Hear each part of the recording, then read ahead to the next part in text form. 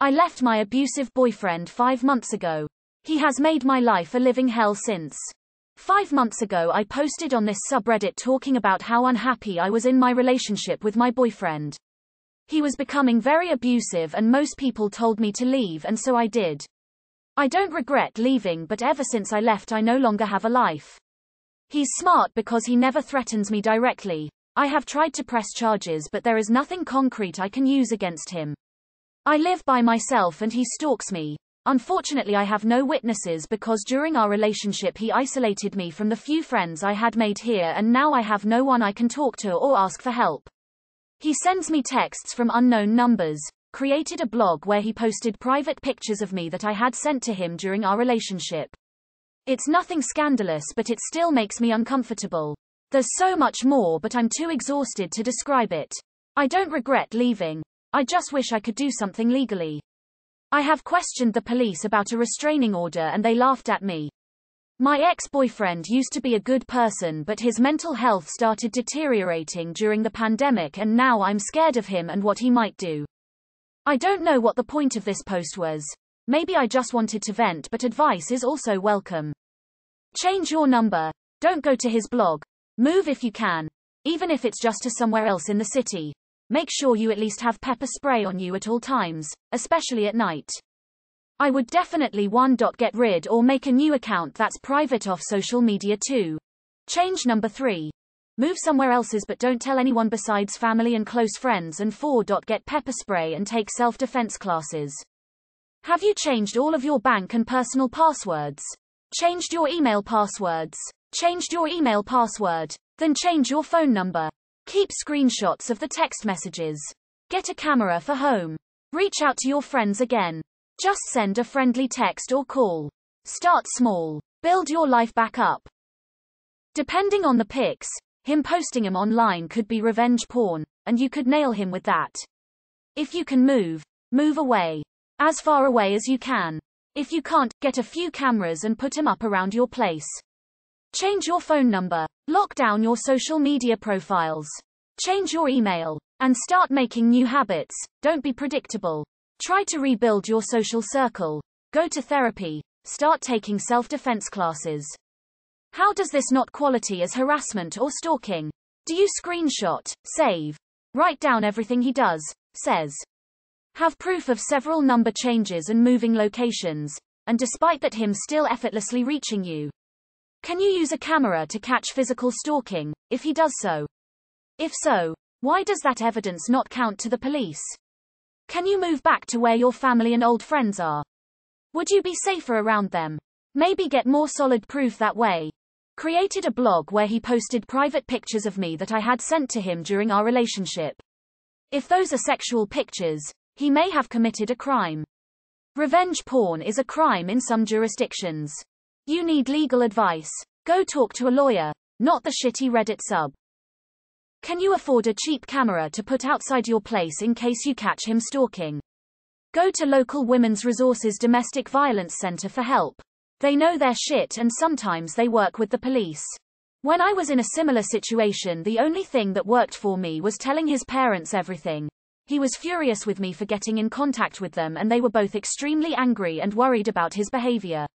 They ended up convincing him to move back in with them, and then it stopped. Is this something you could do? Why the fuck did the police laugh? You know what, I'm not even surprised they're unhelpful. Depending on the state in which you live, you can file for a temporary restraining order in the court. The statute should determine what is required to file the petition. You will thus not need to go through the police. You don't need the police's permission to get a restraining order. A judge will grant one after a hearing. Please note that RO often do not actually stop stalking behavior at all and can escalate it. It just means he's more likely to get in trouble when you call the police about it.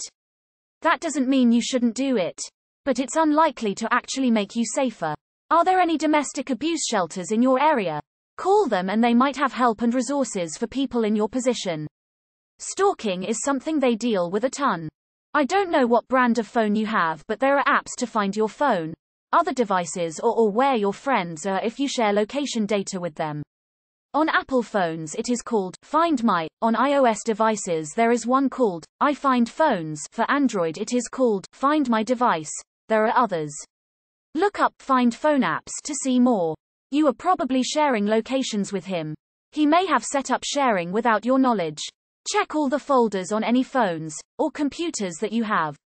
Once you find the app, either remove it or shut off share location. If he has uploaded photos of you that you sent him with the intention of them being kept between you two, that could fall under the category of revenge porn. Not saying you were naked, but still same idea. There is a legal remedy for this. Talk with a lawyer or your local legal aid. You can also set up a virtual private network, VPN, for your devices. That will hide your location when you're online. Straight up delete all your social media and don't make new ones for a while. Change your email addresses. Change your number. Get rid of anyone who knew him that knows you. Basically, you have to start a new life. I don't know how to navigate telling your work you have a potential stalker, or simply moving out of the area might be better. If he's finding you after you already wiped your info, is there a chance he is in contact with a friend of yours? Is it possible he can still access your computer remotely? It's not hard to do if he is handy with computers. Can you take your computer somewhere to get checked out? Did you change all the passwords and access points on your phone or get a new phone? Do you have family you can move in with for a while?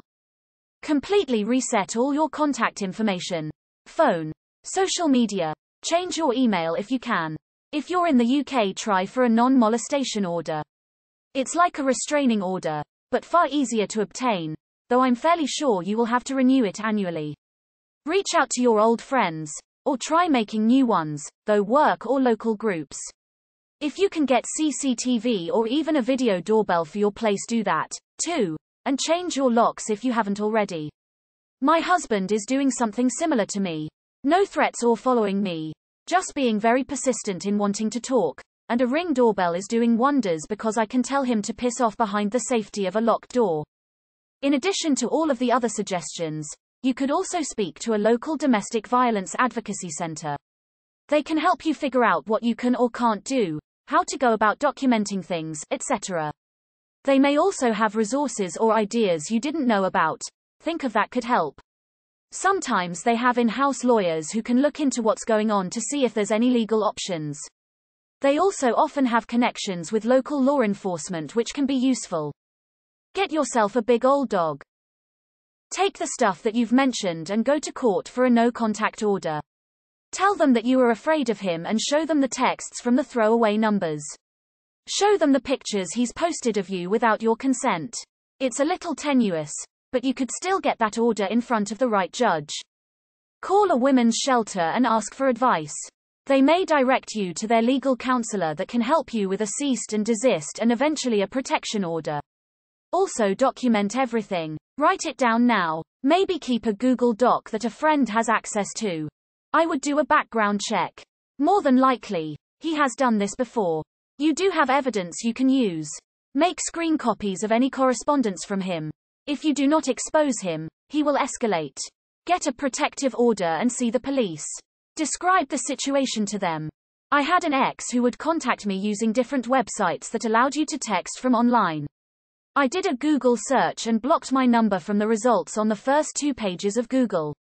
All of the sites had the option to opt out of receiving texts from them. The texts stopped. This could help you. Also, it is so sad, frustrating that so many people here have hard-earned advice for you. Install some video cameras. Wisecam is inexpensive and works super well. And a video doorbell like Ring or EasyViz. Document everything. Try to start making friends and being social.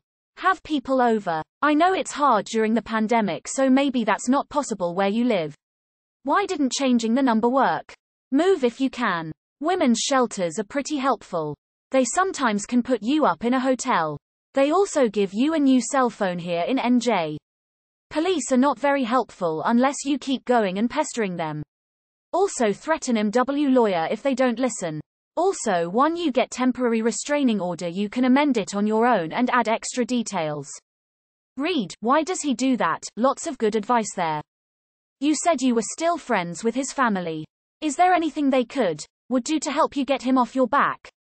This sounds pretty terrible. I wouldn't want one of my kids doing this to anyone. If he's mentally ill, perhaps he needs to be restrained or institutionalized. If he's stalking you, take photos. Live stream it. Definitely listen to everyone's advice about how to protect yourself physically, if, God forbid, it had to come to that. But I have been in this situation with 2 different guys. It is terribly hard to obtain a protection order without a solid paper trail. Document absolutely everything. I hope everything turns out okay with this for you. I do not know what type of phone you have, but if he is calling you and you need proof of the convo, there are apps where you can record the whole thing. Some free, some not, I believe. Rev Call Recorder for iPhone is an example and it is free. T-Mobile also has Scam Shield for their service, so you can add all the numbers on the no-call list. I am so sorry you are going through this. I hope things get better. Are you sure there's no one you can reach out to? Or are you just assuming they don't want to speak to you? Please reach out for help. And keep everything he does as evidence. Document, document, document. No matter how little. Stalking is never taken seriously until it's too late. His behavior will escalate. Trust me. At this rate, your only realistic option is moving somewhere else where no one knows you, like a state where there's strict anti-stalking laws. Just moving cities is not good enough to protect yourself from someone unraveling this quick. For now, I recommend installing your own personal security system. Get security cameras outside and in your car. Join a support group for abused women. You'll make some new friends, and they'll have great ideas about how to help you. Change your number. Consider moving again. Never respond to him on anything. Every tiny thing you say or do is fuel for him to keep going. Most of the time, if they can't get a reaction out of you, it gets old. If he has any family you can reach out to them and ask them to talk to him. Document everything. Call the police every time. They don't do much, but it creates a paper trail. Just keep blocking every number he uses to contact you and block any attempts he does to contact you online. It's a war of attrition at this point. Next, you might want to buy security cameras if he is stalking you. He might try to break into your house. If you record that, then you have evidence to convict him. I heard recently they're making revenge porn a felony, and I think it said nationally, and you're in the US. If I'm right, you're in the US, and you can trace the blog to him. You could take legal action once the law's instituted. Yo, what if he hired a pie? This is a hell of a situation to be in. The best you can do is not give him the satisfaction of seeing you suffer. It seems to be what he wants. Don't read his texts, don't go to his website. Don't acknowledge his existence if at all possible. If you can record him stalking you multiple times, you might try again with the restraining order. That's shitty. I think you could look up how to get a restraining order in your location, but I think you don't always need proof. If you collect the screenshots and whatever and say you believe that it is this person, I think they'll grant it. I'm not sure though. Definitely stay strong. Remember that you have your whole new free life, and no matter what he does, you can just move on and focus on every direction away from him. If you're of legal age to buy a handgun, I would suggest protecting yourself first and foremost. Because irrational people like that have sporadic behavior, like you said. You don't know what he can do. It's always better to be safe than sorry. Worst case, dead in a ditch or creek. If he does anything to you physically from that point on, legally it's self-defense. If say he's to attack you and you cap him in the knees per se. Cans of wasp spray can be useful. They are inexpensive, so you can place them strategically throughout your home and car.